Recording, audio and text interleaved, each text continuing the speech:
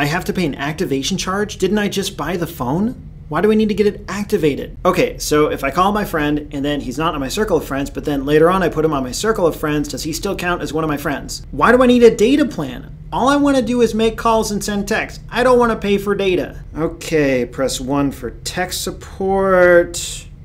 Press 2 for billing. All right, operator. Okay, press 3 for operator.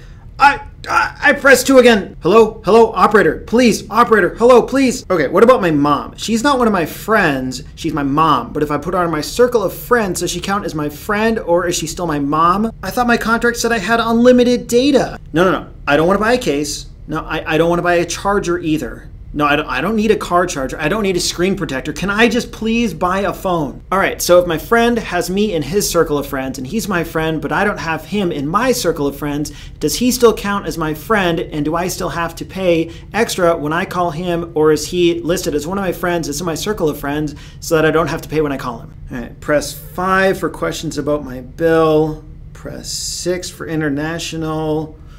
What did I press? I just have a simple question. Can I please get some help?